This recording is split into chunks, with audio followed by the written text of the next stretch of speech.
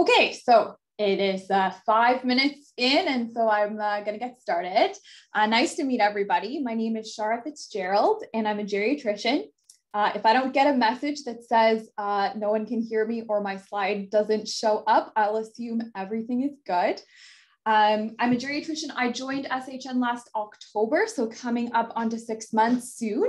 And I'm looking forward to presenting today's grand rounds on a topic that has been a personal interest of mine for some time.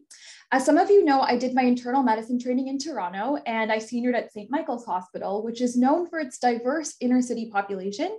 And there I was exposed to a patient population that is becoming increasingly relevant in both geriatrics and internal medicine at large.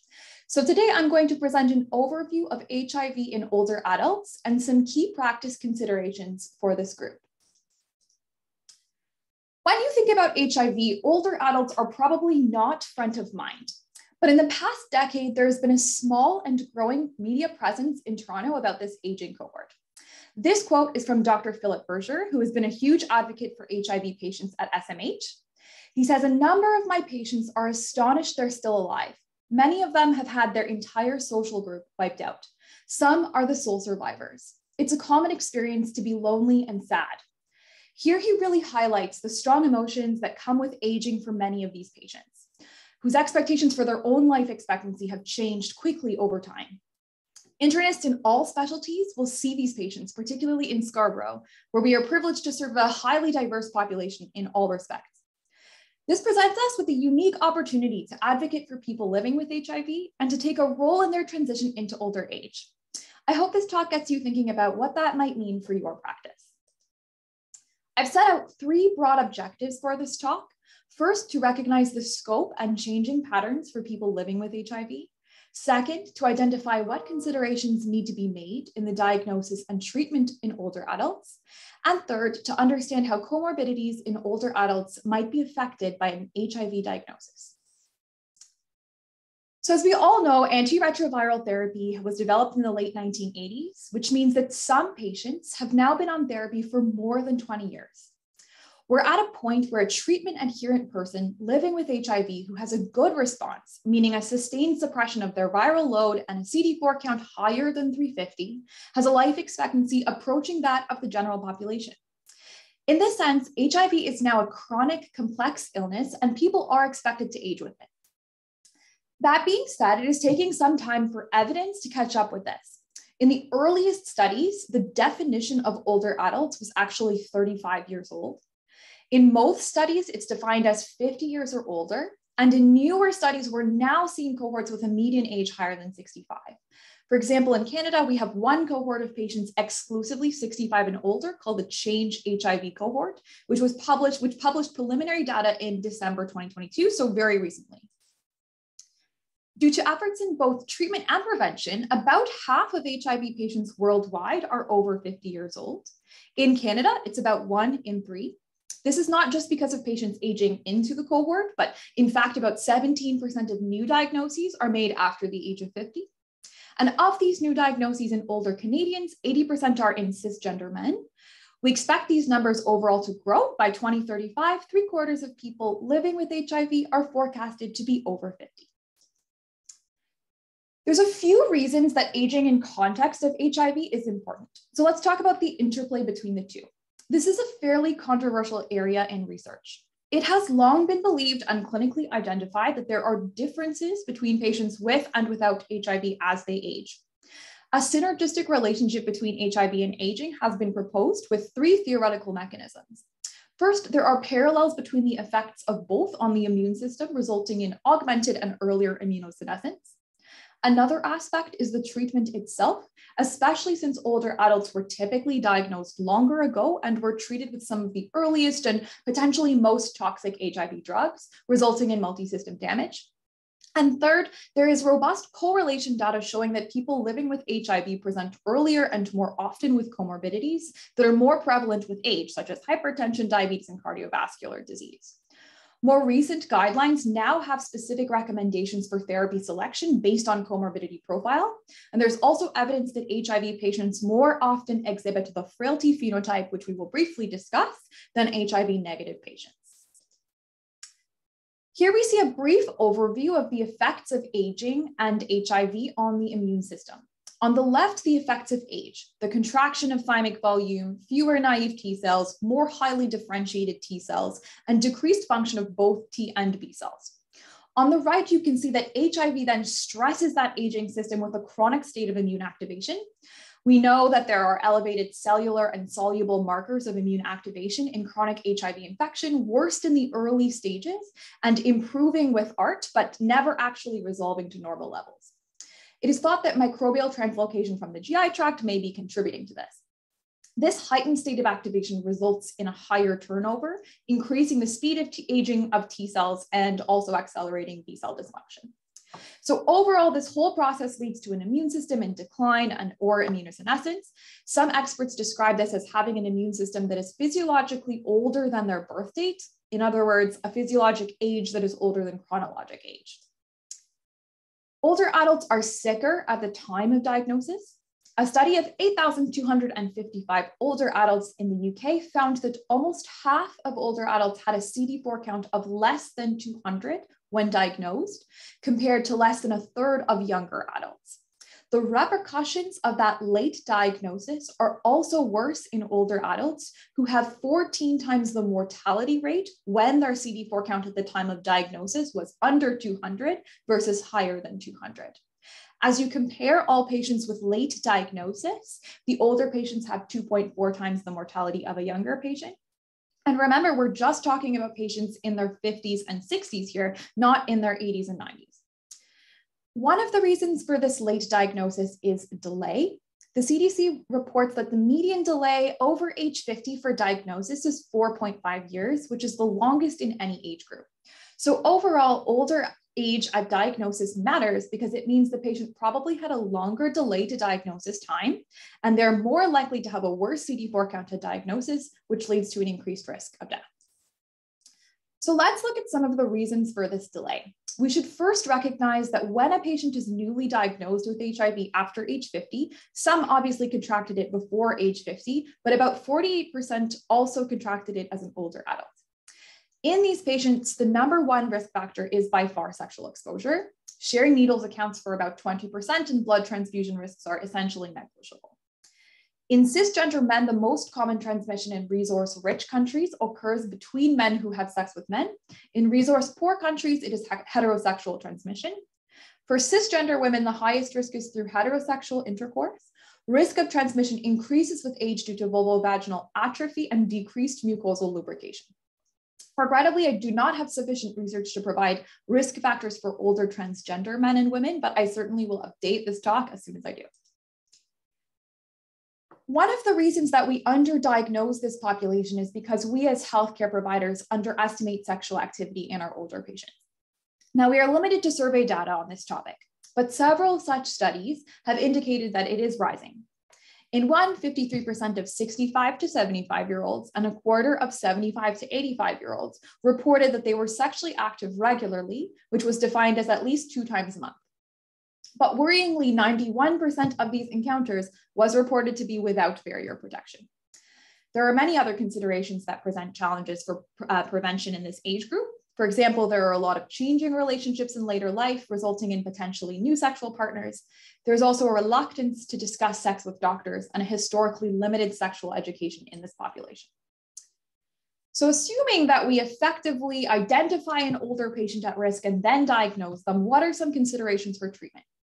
To determine this, we look at both immune recovery, or essentially the rise in CD4 count, and the virologic suppression. So here I have the 4 most significant cohorts that formed the basis for our understanding, with the total number of patients in each cohort for your reference. In the COHERE cohort, the patients over 60 were 7% less likely to have their CD4 count increase by 100 or more in 2 years. In the NA Accord cohort, they again found there was less immunologic response at the age, as the age at the time of treatment initiation increased. And then in the ARCH cohort collaboration and the French hospital database, there was a greater risk of clinical progression to AIDS-defining illness or death while on treatment if you were over the age of 50. This is a nice figure from the French hospital database as an example. The solid lines are patients under 50 and dotted are patients over 50. The top graph shows everyone, the middle shows only patients with baseline CD4 count over 200, and the bottom shows baseline CD4 count under 200. The vertical axis is mean increase in CD4 count, and the horizontal axis is time in months. In each graph, they separate each panel by baseline viral load, essentially either high or low, as shown on the right-hand side. So that's why there are two pairs of lines in each graph. As you can see, the dotted line representing the group over 50 has a lower mean CD4 increase in all cases, except the very bottom, which represents patients with low CD4 counts and low viral load. In terms of clinical progression, as mentioned, you do see higher rates in the older cohorts compared to younger. This is the Kaplan-Meier curve from the same study, looking at progression to either AIDS-defining event or death over time. During the first year of treatment, 5% of younger patients had a new AIDS-defining event or died, compared to 10.2% of older patients. Again, we're just talking about patients 50s and 60s in the older cohorts. 5 years after ART initiation, it was 12.4% of younger versus 21.9% of older patients.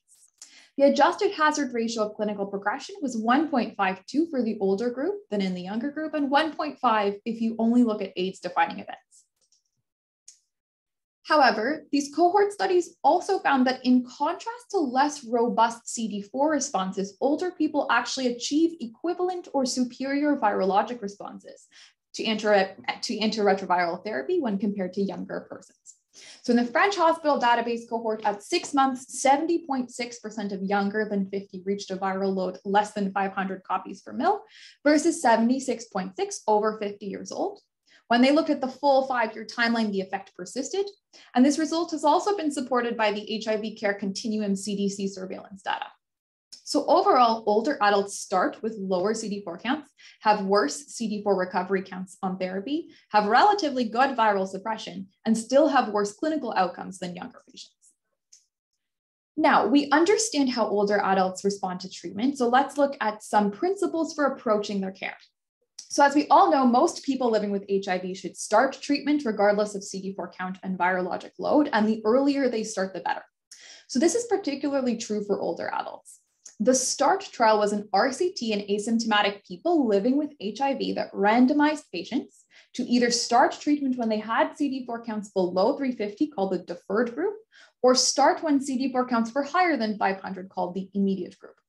The primary endpoint was serious AIDS-defining illness or death from AIDS. They also looked at serious non-AIDS illness and non-AIDS related death.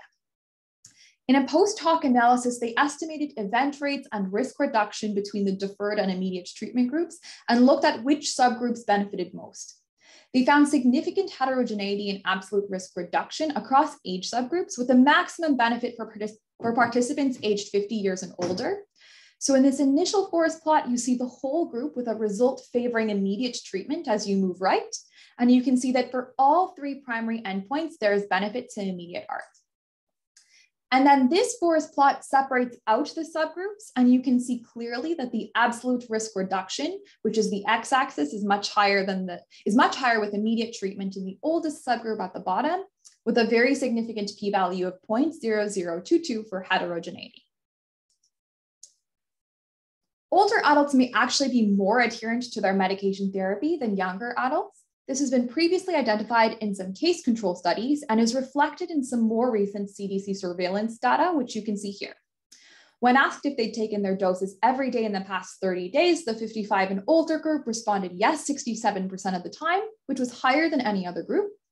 Interestingly, in some of the previous data, it was also found that older adults are more adherent to their HIV therapy than their other medications, suggesting a greater concern about HIV than other comorbidities. And similarly, in terms of engagement in their medical care, patients 55 and older were least likely to have missed an appointment in the past 12 months compared to other groups from the same CDC data. Of course, there are many other factors that could explain this, such as retirement, more availability of time, but it does point towards the majority of older adults adhering to treatment. Now, of course, antiretroviral therapy is not innocuous, and there are several important age-related considerations. First, most drugs weren't studied in aging populations. Second, the older a patient gets, the more interpatient variability there is with treatment. Part of this is because of the changes in the way adults metabolize drugs as they're older. Adiposity goes up, stomach pH goes up, meaning that absorption can be affected, and age affects enzyme systems that are needed to process the drugs. For example, P450 enzyme system can be less effective in older adults, resulting in higher doses of protease inhibitors and NNRTIs. This change happens to different extents in different patients, making it hard to predict how one individual will respond, particularly when we consider the different constellations of comorbidities in these patients. We also know that age affects liver and renal function, which can increase the toxicity of the drugs and in some cases require dose adjustments. And then there's polypharmacy. So polypharmacy is a real issue in these patients. The median number of medications that they take is 13. Half are on a cardiovascular med, 10% on a GI med, like a PPI, and 6% are on hormonal treatments. Not surprisingly, older HIV positive patients are more likely to have a drug-drug interaction than younger patients by about 20%. The likelihood of interactions is also higher when you compare older HIV positive patients to older HIV negative patients. In one cohort in San Francisco, they looked at patients over 60, and 70% of HIV patients had at least one category D drug-drug interaction, compared with 39% of age and sex-matched controls without HIV. That study also examined potentially inappropriate medications using the American Geriatric Society Beers criteria and found that over half of patients were prescribed at least one potentially inappropriate medication, compared to 29% of adults without HIV. So I really like the HIVdruginteractions.org website from the University of Liverpool. It has very detailed information about each individual drug and its interactions. These are just some examples of the possible interactions that I pulled from the site and the general effect on protease inhibitors and NNRTIs. So if you look through, you'll notice that quite often the protease inhibitor and then the NNRTI have an opposite effect. So the overall levels would be very unpredictable. This is a bit less applicable now that integrase strand transfer inhibitors are the first-line therapy because they have less interactions, but there are also considerations for those. For example, you have to time administration of polyvalent cations such as calcium and iron supplements because they affect absorption. And integrase strand transfer inhibitors also have a significant interaction with many anticonvulsants, some antibiotics, and some antifungals. The risk of drug interactions has been acknowledged in several guidelines, most notably the European AIDS Clinical Society, whose website offers this decision-making support tool to help clinicians think through the appropriateness of every drug being taken by a patient with HIV in order to minimize potential interactions. And then the BC Center of Excellence in HIV/AIDS and the International Antiviral Society also provide some parallel recommendations for older adults when choosing therapy. For integrase strand transfer inhibitors, they caution about weight gain. For efavirenz, there can be neuropsychiatric side effects. And for dolutegravir, there can be insomnia and sleep disturbances, which worsen with age. So for the last section of the talk, I'd like to focus on comorbidities and geriatric syndrome. We will look at whether comorbidities are common, whether HIV affects them, and if treatment is affected by an HIV diagnosis.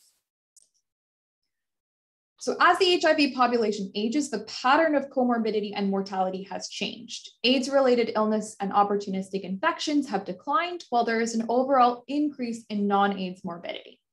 There is also emerging evidence that patients with HIV are at an increased risk for many classic age-associated comorbidities and that they can present earlier. When thinking about multimorbidity, there are two main theories in how HIV and age interplay. With accelerated aging, an age-related condition occurs at an earlier age in patients with HIV. The pattern of distribution is the same, it's just shifted down the axis of time. With accentuated aging, the age-related condition occurs at the same time as it would in the general population, but more frequently or more severely. Comorbidities are common.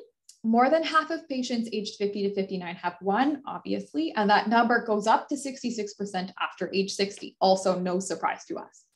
About 40% of deaths in older HIV patients are because of these comorbidities and not because of AIDS-related illnesses or infection, and that number is growing as people are aging into this cohort.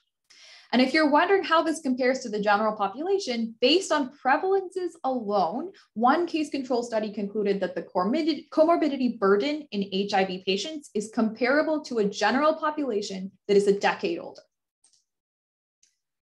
The most common comorbidities are hypertension, hyperlipidemia, and endocrine disease, such as diabetes and thyroid. Other common comorbidities include DVTs, hepatitis C virus co-infection, renal impairment, and liver disease. Factors associated with multimorbidity were, of course, CD4 count under 200, older age, male sex, and prolonged ART exposure. So cardiovascular disease is one of the best studied comorbidities. Large cohort studies have consistently shown a relative risk of 1.5 to 2 in HIV patients. For example, this table is from the Veterans Aging Cohort Study, VAX, and specifically looks at MIs. You can see in the red box that the incidence rate ratio is greater than 1 for all age groups, except the 80 to 89 group. And I will say that the number of participants and events were quite low overall in that group. You can see the rate ratio is between 1.3 and about 2.2, with the 30 to 39 cohort most affected by HIV status. This may suggest that as patients age, their traditional risk factors start playing more of a role, evening out the ratio, which you do see across the 50 to 89 range. The AHA released a scientific statement in 2019 recognizing the higher CV rates in people living with HIV. The pathophysiology is not completely understood, but felt to be related to an interplay between the chronic inflammation, immune dysregulation, side effects, and other metabolic changes. The AHA also pointed to several modifiable risk factors that were found to be higher in people living with HIV, including a higher prevalence of smoking, metabolic syndrome, hepatitis C, hypertension, and dyslipidemia. HIV has a direct impact on the lipid profile. In the most immunodeficient states, there's an increase in triglycerides, mostly seen in research pre-therapy. And more recently, there's evidence to suggest that the level of oxidized LDL-C may increase with chronic immune activation, leading to atherogenic dyslipidemia. However, overall levels of LDL-C are not actually elevated in patients with good treatment responses. And then the other contributor is the treatment itself. Protease inhibitors increase LDL levels. Some of the older drugs cause lipodystrophy, and several treatments have been implicated in either altered profiles or generally increased overall CV risk. So next we have bone health. People living with HIV are vulnerable to osteoporosis for several reasons. So first, there are several external risk factors that are more prevalent in this population, including reduced physical activity, low BMI, smoking, alcohol, and steroid use. Secondly, the state of chronic T-cell activation in these patients results in cytokine production that has a direct effect on osteoclast activity via increased RANKL expression and decreased osteoprotegerin activity. This induces bone loss. And then additionally, HIV increases TNF-alpha activation, which promotes apoptosis of osteoblasts. Another component is vitamin D deficiency, but this is more controversial. There are a few initial studies that found a higher prevalence of vitamin D deficiency in people living with HIV, but these studies were criticized for having a disproportionately Black study population. So then a newer study called the SUN study, based on the National Health and Nutritional Examination Survey in the US, found that 70% of patients with HIV had a vitamin D level under 75, compared to 79% of the general population. So overall, HIV may not be associated with higher levels of vitamin D deficiency, but on the other hand, it's the majority of your patients anyways.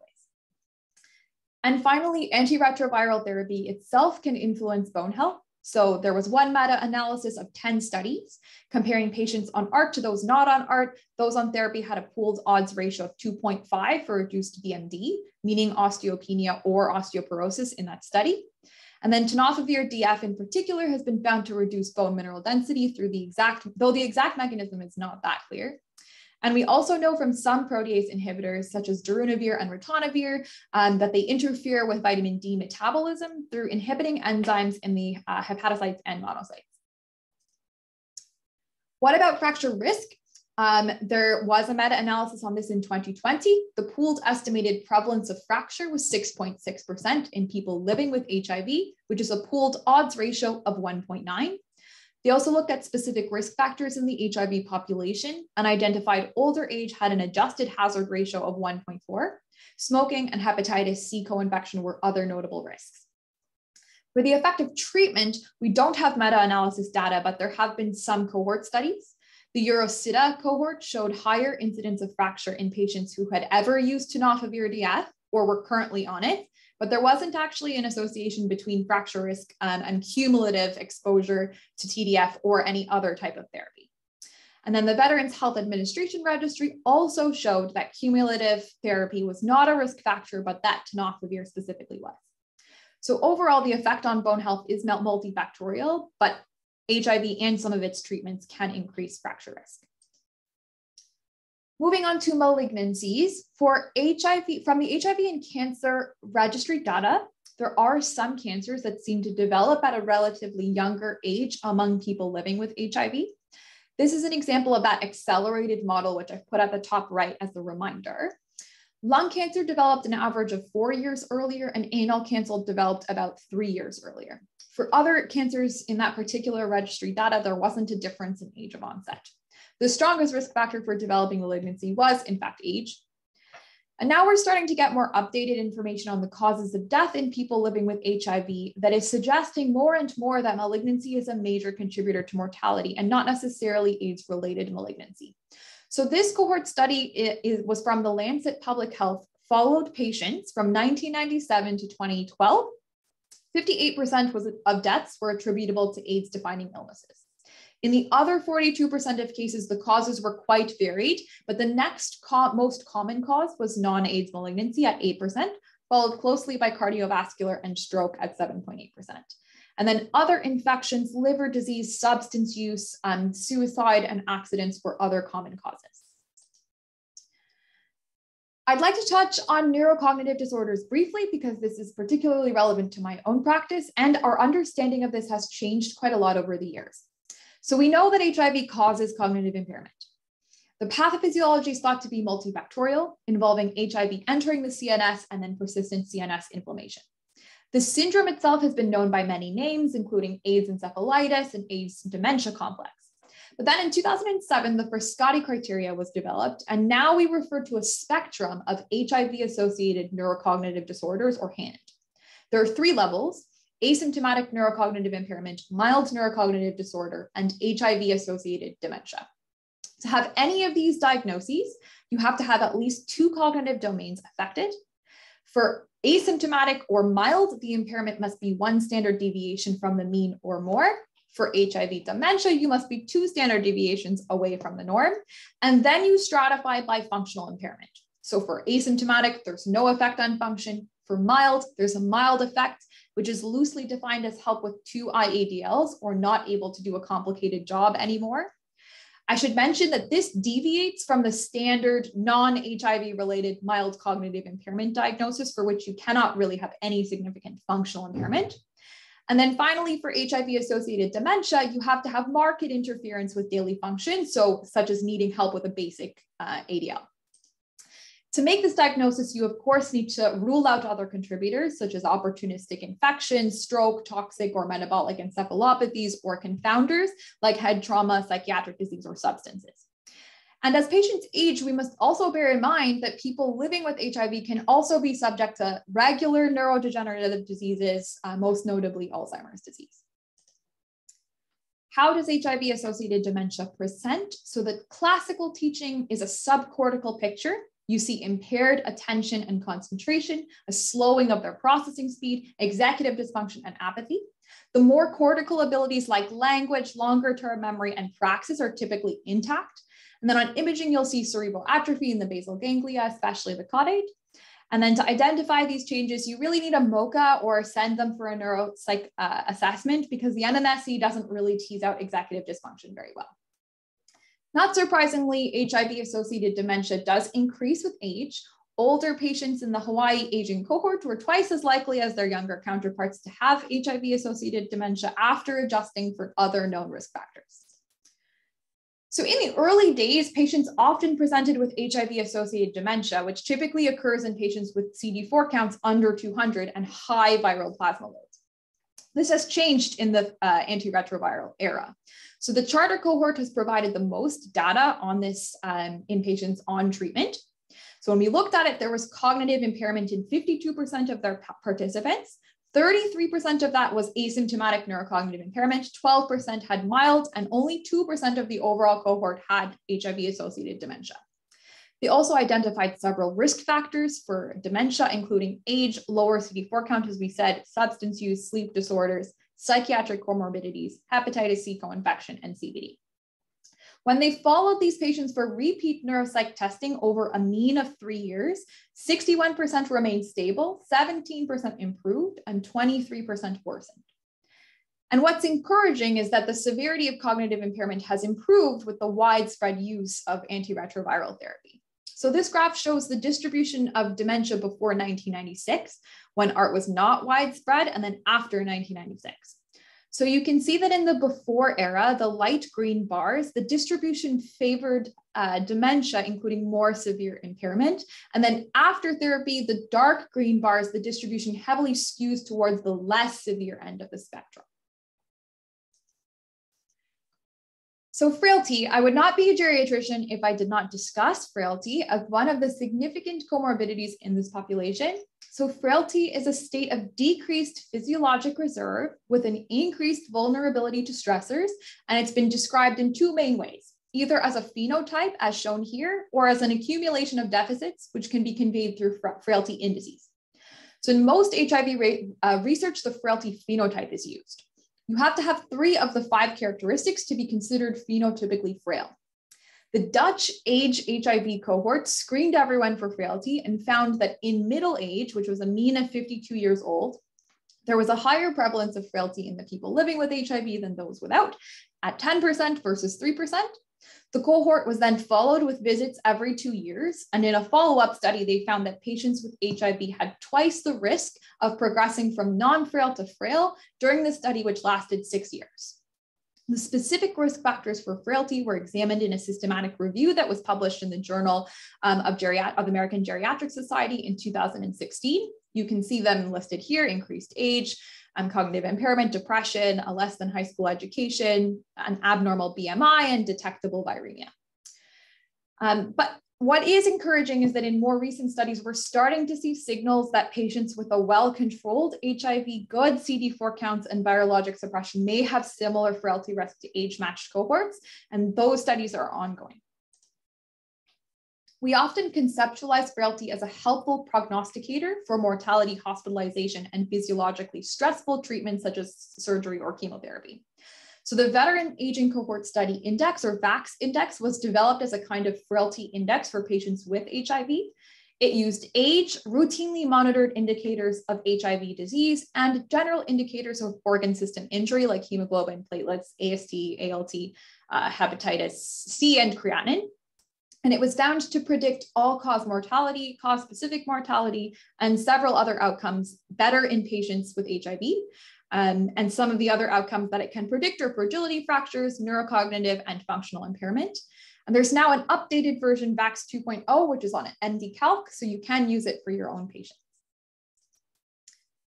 Finally, I just want to bring your attention to the clinical care guidelines developed by the Ontario HIV Treatment Network as part of the Provincial HIV/AIDS Strategy to 2026.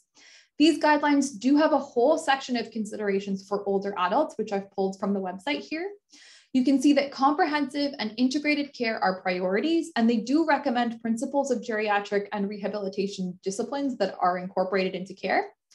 I think this really acknowledges that HIV is now this chronic, complex condition and should be approached by as such by all providers.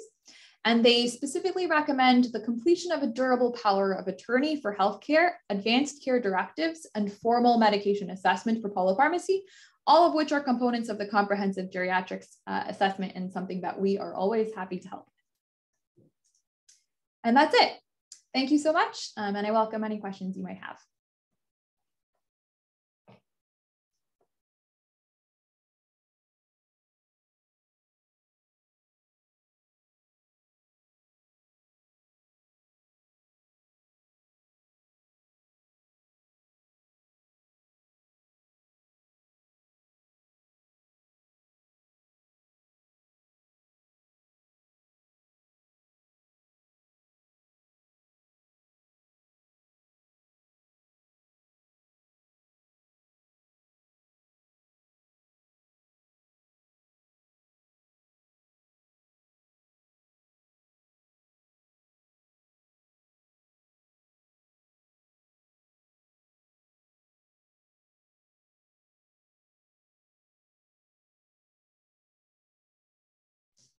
Thanks so much, everyone. So I guess if there's no questions, then everyone have a great day.